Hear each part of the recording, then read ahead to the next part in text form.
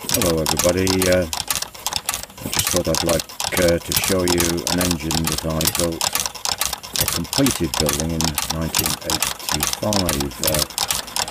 It was supposed to appear at the first 1,000 engine rally in Tottenham, but didn't get finished till September, so this is my Sphinx engine, number 103. It's the first of its line.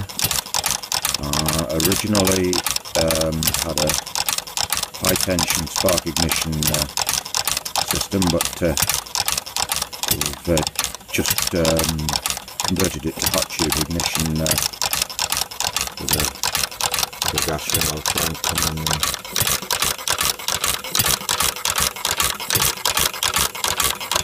going nicely. Bit of ceramic fibre within the tube chimney. The tube chimney's borrowed off our Robinson gas engine. Now, what is interesting is I spotted Star Wheel. My good friend Jeff Challoner from the Anson Engine Museum sent me the patent drawings for way back. This is Horace Robinson's 1890 patent to overcome what was then Nicholas Augustotto's stranglehold on the four-stroke cycle. As you can see, it's effectively the push rod is going at, oh, come on, crank speed.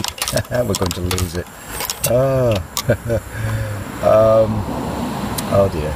Oh well, bit of peace anyway.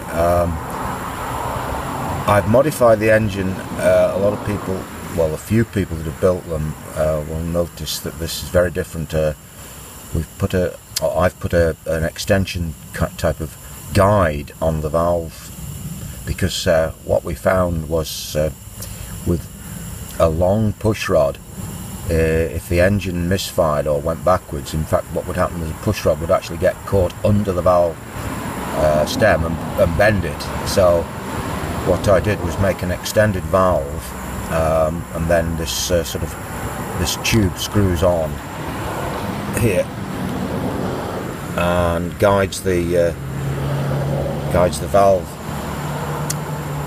and it works a treat. Oh, now we've burst into flames. I'll just turn the gas off. There we are. We're going to take it to the Anson this weekend. Hope you enjoyed the video. Thank you very much for watching.